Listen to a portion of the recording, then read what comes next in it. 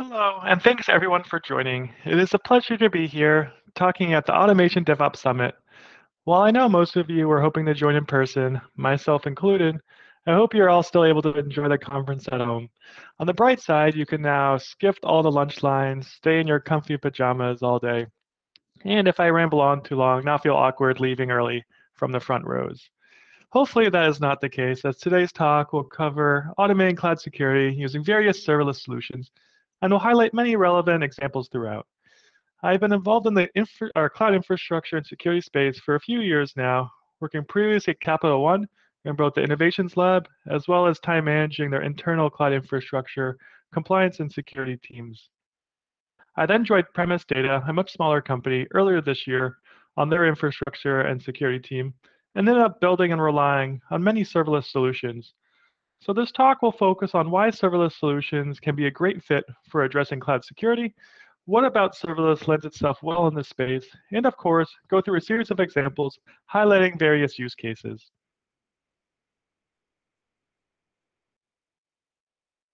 The talk will begin by quickly defining serverless for those who may not be very familiar with the paradigm, and go into details on why serverless for security specifically.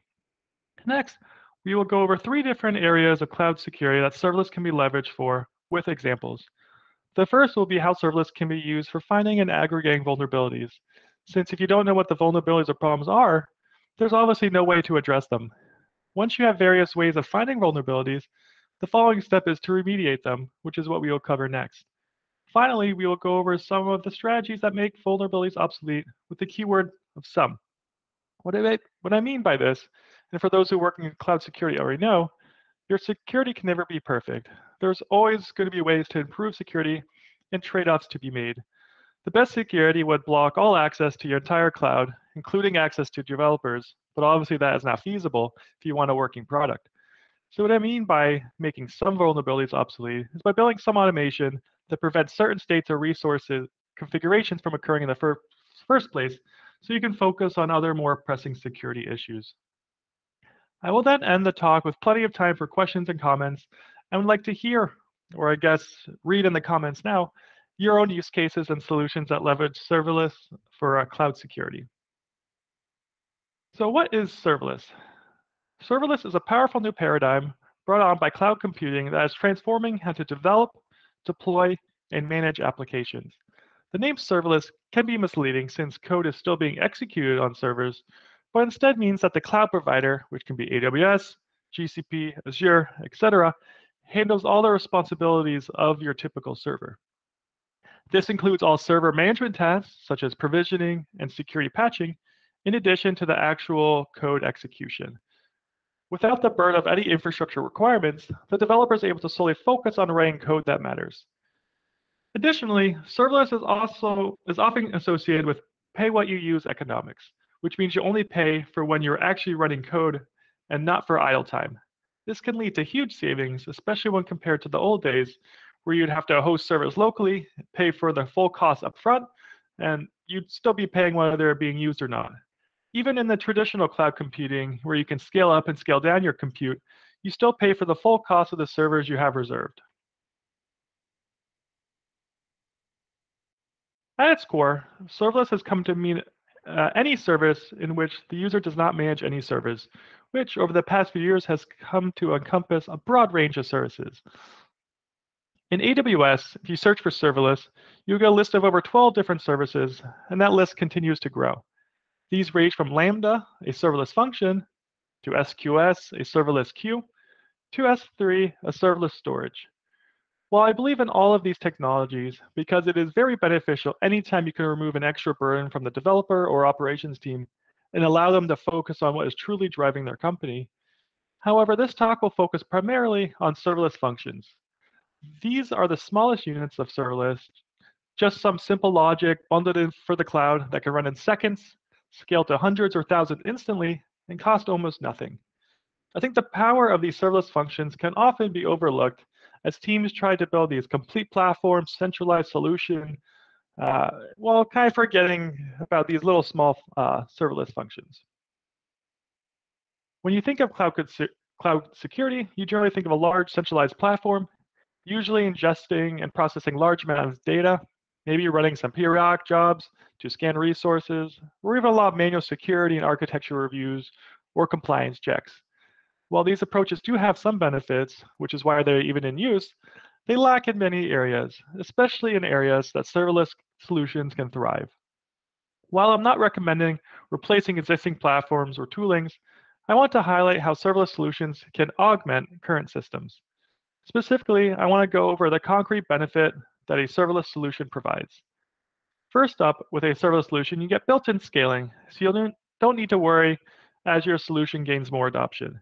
You can test in an isolated environment and know that it will perform just the same elsewhere as your production loads get greater and greater. Obviously, as long as your code scales as well. Next, you get the benefit of minimal operations costs. Just like any other serverless service, you don't need to worry about the infrastructure operating system, patching, and all that comes with that. So you can have much leaner teams. In a similar vein, this means that teams can also deploy much quicker. We have some examples that were developed and deployed within a day. While one function is not going to solve all of your security issues, being able to incrementally make improvements quickly does end up accumulating over time towards a more robust security posture. The next benefit is going to be able to trigger your functions on real-time events. All cloud providers make this triggering pretty seamlessly, allowing you to react very quickly to various security events. In case you want custom event triggers, these are also very easy to implement, as you'll see in one of the examples later on. Finally, you get the benefits of a low-cost solution. You will only be charged for when the functions are actually being run, even if the cost for serverless function and even then, the cost for serverless functions in all cloud providers is very cheap, so the more you can leverage them, the better. This is in addition to the cost savings from having smaller and leaner teams with minimal cost for operations as well. While serverless functions in general are pretty easy to develop and deploy, there are a few open source frameworks out there to make the development and deployment cycles even easier. I will highlight a few here that I've used in the past, and in the case of Goblet, created myself, but there are certainly many others out there as well. The first framework I'd like to highlight is actually called the serverless framework.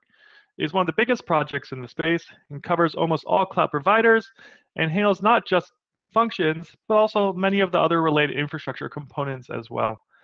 While it is very robust, covers a lot of generic use cases, there is still a little learning curve since you'll need to know about the cloud or provider syntax, variables, and kind of the full syntax for your function. There are plenty of examples out there, so if you'd like a generalized and language agnostic solution, the serverless framework is a great place to start. In my case, I write all my function logic in Python, so for those of you who would like to also leverage Python, Chalice for AWS and Goblet for GCP are great places to start. They both offer a Flask-like interface that's easy to pick up and handle all of the cloud-specific provisioning behind the scenes for you. This includes the function itself, as well as other infrastructure-related pieces that you need, such as cron schedulers, various triggers, API gateways, and even permissions. In the examples above, you have the simplest version of a Chalice and Goblet app. You simply initialize the base class, specify a route with whatever logic you'd like. With that defined, you simply need to run a deploy command from your CLI. Your function is up and running. I've seen a college freshman who have had no cloud experience at all get a function up and running within 10-15 minutes, which shows just how powerful and intuitive these frameworks are. Now that I've covered all the basics, I'd like to proceed into the meat of the talk and start going through concrete examples. In this first section of the talk, I'll be going over various serverless solutions related to finding vulnerabilities. While finding vulnerabilities is obviously very important, since without being able to discover the problems, there is no way to fix them. Finding vulnerabilities encompasses a broad range of use cases and is much more than simply using a pre-built tool or running manual audits. Solutions for finding vulnerabilities should be flexible and quick to deploy in order to keep up with an ever-evolving security risks and compliance rules. Vulnerabilities should come with actionable information so that they can actually be resolved in a timely manner. And ideally, you'd want to centralize your vulnerability findings to make it easier for the security team, while not centralizing the compute and aggregation logic and having kind of one giant monolith behind the scenes. Now I will show some solutions for each of these areas and highlight the key serverless benefits that deploying these solutions enable. The easiest serverless solution is to utilize mature serverless solutions that already exist. One I want to highlight is Cloud Custodian, which has support for all the major cloud providers, but there are others such as maybe Forseti that focuses just on GCP. Cloud Custodian is a serverless-backed tool that enables users to be well managed in the cloud. It has a simple YAML DSL, allowing you to easily define rules to enable the well-managed cloud infrastructure that is both secure and cost optimized. You can get started very quickly by writing a simple policy, and all that is required is a name, a resource to target, filters that you'd like to apply, and then actions you'd like to take on those filtered resources. Once you have a policy written, you can test locally by simply running a CLI command to run. So let's take a brief minute to look at the two policy examples on this slide. The first example is called enable flow logs, and he's using the subnet resource. We have a filter that checks if flow logs are empty, which then passes all the subnets that do not have logging enabled to the action section. Here, we have a simple action to turn the flow logging on. So overall, when we run this policy, we will enable flow logging on all subnets that do not have it already enabled. The second example on the right side is called unused service account and is obviously a policy for the service account resource. In this case, we have a filter that checks cloud provider metrics to see if there are any authorization events the past 30 days, which filters out any service accounts that have been used in that time. We then have an action that disables the service account. We can additionally have other policies that check for disabled service accounts and maybe delete them after a certain duration. But overall, this allows us to have a policy that detects unused service accounts and runs certain actions on them, and in this case, to disable them. While having these policies is quite useful, we certainly don't want to be running these commands locally, and also don't want to handle the ops of running this tool on a server or even a container. What makes Cloud Custodian powerful is that it's backed by serverless functions, so you can run a simple deploy command and have your policies run in functions in the cloud. These functions can then be triggered on a schedule, triggered mainly by you, or even triggered by various events, which I will go into more later. I don't want to spend too much on Cloud Custodian, the tool specifically, but I did want to highlight the serverless aspects of the tool and what it helps enable, since Cloud Custodian is a great example of all the serverless benefits I mentioned earlier. The development cost is low, since the YAML DSL is straightforward to write, as long as you have an understanding of the vulnerabilities that you'd like to scan for and trigger actions off of.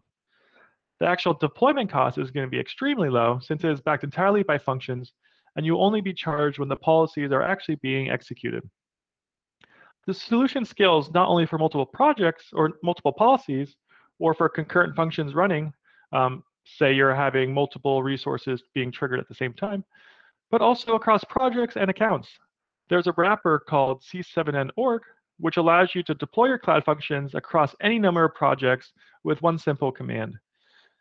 There's also minimal ops, since there's no infrastructure to maintain. Most of the ops will be monitoring the policies themselves to ensure that they are working as expected. Finally, the solution is very flexible, since if you want to add new logic based on the recently died security risk, you can quickly add new policy and deploy in minutes without any downtime to your service. While finding vulnerabilities is great and all, just the discovery piece is usually not enough. The end goal is to fix problems you found, so you need to build in additional logic to your solutions. One of the biggest problems I've seen on the infrastructure, or one of the biggest problems I've seen infrastructure and security teams run into is figuring out who actually owns the resource, since these resources are often not tagged with who created them. If created by a person at all, and then many times these resources are years old and the original developers are long gone. Not only would you want to notify the correct person as soon as possible, you'd like to provide them as much information as well, so that they can actually fix the resource before being too reliant on it or moving on either within the company or outside of the company. We chose a serverless solution to this problem in order to build something lightweight and quick, keep operations and infrastructure costs down, as well as leverage serverless scaling capabilities. While this is really an ideal situation for a startup, I think large companies could utilize serverless solutions, especially get the same benefits as I mentioned here. Our solution simply involves using a goblet function that is triggered off of a pub subtopic, which is GCP's managed queue service. This topic, or queue, receives all new security findings along with some of the affected resource metadata. Our function ingests this metadata and has the logic to try to determine who the owner of the resource is. This part is a little complicated and is really where the core business logic lies and may be company specific, but since it is backed by a serverless function, this logic can easily be customized, updated, and deployed quickly. Our logic was broken down into a series of steps. First, we looked into see if the resource had any owner in the metadata, and if so, determine what team they belong to. Since people often move around or depart companies, we wanted to notify a team and not just the individual. Especially if the individual's on vacation, you don't want to have these uncompliant resources lying around waiting for them to come back. If there was no user and instead it was a service account or a machine role, we then looked up what team that service account belonged to. Finally, if both of these returned empty, we had the team responsible for the project or the larger account and notified them. Once we had the team information, we sent them an email containing the basic information regarding the finding, as well as links to the offending resource and details on how to remediate the issue.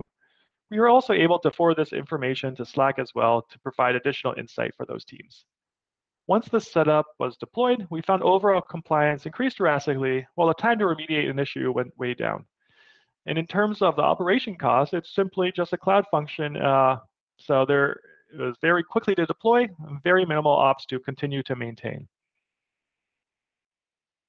The last example I'd like to cover in this section is regarding the centralization of your security findings, while not centralizing the compute and aggregation logic. What I mean by this is that it's useful to have a singular view on your security posture rather than having to dig into multiple services and tools to understand what is going on. However, on the other side, you don't want to centralize the compute and aggregation. This forces you to have large multi-purpose solutions that often ends up either running in batch mode to pull in events, or it requires a lot of custom logic on one endpoint that handles multiple use cases. In this example, we want to centralize our security findings from GitHub and combine it with our core cloud findings, which in our case, at premise, is backed by GCP's Security Command Center. If we had one centralized tool and we would need to add logic there, it would require some sort of batch job to scan maybe for all new security findings, and then add those findings to Security Command Center. If we didn't want like a large batch solution, another possibility would be maybe to have a generic webhook that handles all event ingestion, whether from GCP or other external services and tools. The issue with that centralized solution is that we need to add logic to handle each of these services' specific events, since they would all be ingested in different formats, especially in the case for GCP. Both of these centralized use cases require custom logic to be added to an existing solution. This takes time as additional tests would need to be added, and you not only need to test with the new logic, but also ensure nothing else is being broken in the process. In the case of a large managed service, you would also need to handle, or also need to ensure that the new deployment would be able to handle the new scale and not impact any of the existing services. So it really adds an additional ops burden and adds many, many days to the deployment cycle than otherwise would be needed. And this cost kind of continues to grow as you integrate with more services, tools, and even if you try to remove tools, you have a cost to kind of spin those things down. Instead, we went with a lightweight solution that using a serverless function deployed and developed via Goblet. This requires us to simply add an HTTP endpoint in Goblet, which contains our business logic, and create a GitHub webhook to push events to this new endpoint. This solution is completely decoupled from our other systems and still has minimal ops to deploy and maintain.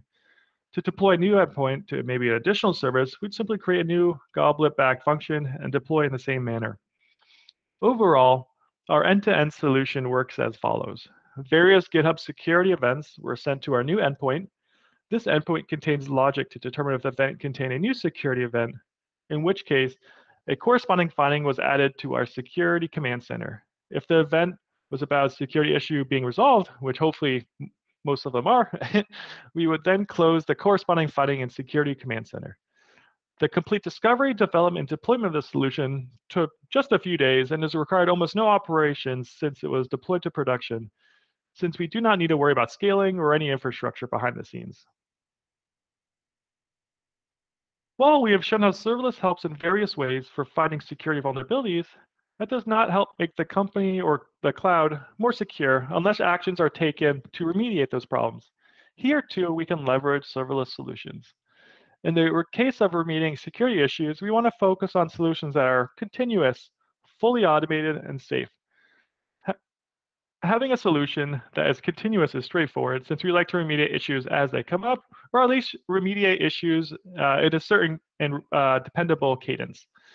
While we worked on the notification solution in the previous section, the ideal solution will not require notifications to trigger actions into or trigger teams into actions, but to automate the remediation steps as well. This automation ensures that security fixes are remediated in a reliable and repeatable manner. However, there are often unknown consequences and edge cases while trying to automate security issues, especially around sensitive infrastructure such as firewall rules, service accounts, and keys. It is often the case that automation and safety are hard to combine in a solution, but I will go through some examples on how we are able to still leverage automated solutions in a safe manner. The first remediation solution that I would want to cover is related to overprivileged IAM service accounts. While this example is written in GCP, AWS and the other cloud providers have similar capabilities, which really isn't the case in all the other examples as well. If there is not complete parity, I'm sure probably within the next year, all the cloud providers will have parity in whatever service I am talking about. In this example specifically, we are looking for a solution that will remove permissions from service accounts or users that are not being used. This adheres to the security principle of least privilege. However, the difficulty in achieving this goal is to actually determine what permissions or roles are being used, and if not, how to remove them, and then if in the case of roles, how to replace them with lesser roles while not breaking the service itself. Luckily, in this case, we are leveraging an additional service called GCP IAM Recommender that contains the majority of the sensitive logic, allowing us to have the automated function as safe as possible. In this example, we simply set up a scheduled job to run daily using Goblet for the deployment and development side. We add logic to check the IAM Recommender, which returns the service accounts that have unused permissions and overprivileged roles, as well as the recommended changes. This allows us then to simply apply the recommended changes to the service accounts directly. In order to make it even more safe, you can actually have an additional step before applying the changes that requires someone to maybe verify the changes before applying these automated changes maybe to production service accounts. And then your dev accounts can actually still be run fully automated. Our next serverless solution also looks to combine automation in a safe manner. Similar to the previous section where we leveraged GCP's IAM recommender, in this case, we will leverage metric filters, which are available by the majority of the cloud providers. The great thing about these built-in metrics is that quite a few of them measure usage. This allows us to determine if resources are being used at all, and if so, by how much. GCP has compiled a giant list that you can browse that is sorted by service, or you can play around the metric explorer console, which is shown above. While these metrics in themselves are helpful, you don't want to be checking these metrics manually for all of your resources, especially in large cloud environments that span multiple projects. And there's still the remediation piece that I'd like to automate. To solve for both of these problems, we can actually use Cloud Custodian, which we discussed earlier, which allows you to also utilize Custodian's built-in actions, filters, in combinations with these metrics, and also leverage Cloud Custodian's serverless capabilities that handle the deployment and management of your serverless functions. In this solution, we look at sensitive infrastructure resources that are typically very hard to remediate since they have the potential to have significant impacts on the business and are hard to test for. Using metric filters, we are not only able to remediate many of these resources in a fully automated way, but to do so safely as well. The first policy on the left is for deleting unused service account keys in your environment. It begins with a regular value filter to ignore any system managed keys since we don't want to touch any of those. Then we use the new metrics filter. Here, the key parameter is the metric name, which in this case is the auth event count metric that is on service account keys. AWS and Azure will have similar type metrics, so take a look at those providers and look at how those metric filters are structured. Now we have filtered out any service account keys used in the last 90 days and can pass the remaining unused keys to the action block. In this case, we want to clean up our environment and delete them. Another great option before executing this policy is to run this policy in dry run mode, so you can verify which keys are potentially being deleted and further evaluate the risk before running this policy. Once we have verified the validity and safety of our policy, we can then leverage serverless to deploy and run in an automated manner, which in this case could be done using a cron schedule that runs maybe daily or weekly. The policy on the right is quite similar. In this case, we are looking at unused firewall rules in the last 90 days and then use the disable action. The only change required is the metric name, which mentioned earlier GCP has compiled into a nice list, as well as the other cloud providers also have these nice lists as well. And while this is probably not the best policy on its own, you could also include additional filters to check for firewall rules that maybe have an allow statement or look for specific ports. Once again, we verify its validity in a dry run manner, we can then again run in a simple deploy command and have a secure and automated remediation solution that fully deploys in minutes. While this is not going to be the best solution for maybe your sensitive infrastructure that is still being used, this is a great place to kind of get those easy pickings on the outside and just start cleaning up and get to a little bit more robust place in a fully safe manner. But security isn't always about fixing vulnerabilities after the fact. Oftentimes, it's about building solutions that make it easier for developers to do the right thing. In this case, we want a solution that allows us to better manage our service account keys, which are used in our CI/CD processes to deploy applications and infrastructure to our cloud. We are easily able to automate a solution using functions on a daily schedule.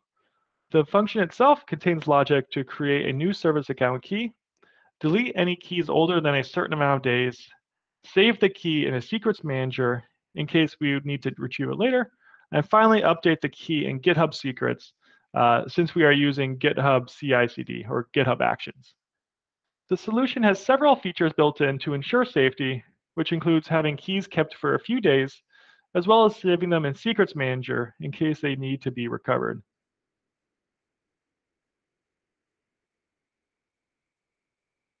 This last section, I want to highlight the ideal state, which is to make vulnerabilities obsolete.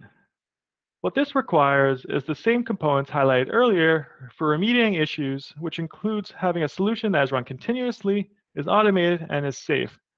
The main difference is the addition of triggering the remediate action at real time on resource creation. This ensures that your resources are never in an insecure state, since they will either be deleted or fixed as they are created. This cannot be done for all resources, and there are some race conditions that occur if you're using infrastructure automation tools. However, every little improvement you can make is important, especially improvements that require very little time to develop and deploy, require minimal operations later on. Building solutions that take actions at real time is a perfect opportunity to make these little improvements. Since the actions are taken at one resource at a time, the actual negative impacts are quite minimal, all things considered. But it's not always the case. Just look at Facebook and the infrastructure team who wanted to simply do a little software update on one of their routers. So I did warn you, if something does go wrong, you can't blame me. You still need to test your code and test it again. But yeah, try to find these policies and solutions where the impacts are minimal and the potential gains are really drastic. In this last solution, we want to leverage security events in real time. In this example, we want to build a solution that deletes firewall rules that have a high severity right as it is created. So it has no time to go into effect, and it will have no kind of effects on your applications later on, since that really firewall rule has not been used. This is a safe policy since it is only applying to new firewall rules. So it would not be able to, for example, delete all firewall rules that have a high severity, which hopefully you don't actually have, but maybe in a dev account you still have a firewall rule. The only potential downside would be if you had an automated deployment script or infrastructure as code solution that would keep trying to create a firewall rule if it didn't exist. This would create an infinite loop, but this can easily be detected using basic monitoring rules, and you can notify the corresponding teams via email or Slack, or ideally build some logic into your infrastructure and automated deployment scripts to time out after a few retries. We will build this solution leveraging GCP Security Command Center built-in event streaming functionality. To do so, we will create a log sync, which forwards all security events to a pub subtopic, which is GCP's managed queue. We can then trigger our function based on events that come in. We can additionally add a subscription filter before triggering our function so that we can trigger our function based on a resource that we have the logic to remediate. In this case, we would apply a filter that would really only forward firewall security events with high severity to our end function. Even simpler than our proposed solution, we can actually leverage Cloud Custodian's built-in execution mode that handles the log sync and topic creation for us, as well as the policy logic. So all that would be required is to write the policy on the left side of the slide and deploy with Cloud Custodian.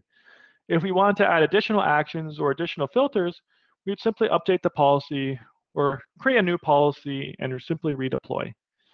Custodian also has a few different execution modes that can be used across all clouds, which includes triggering off of various types of real-time events that include security events, audit events, and other cloud providers specific services that have event triggers. Overall, using both a real-time remediation strategy mentioned here and the previous discussed solutions, these are great ways for first steps for cleaning up, improving, and maintaining a secure environment.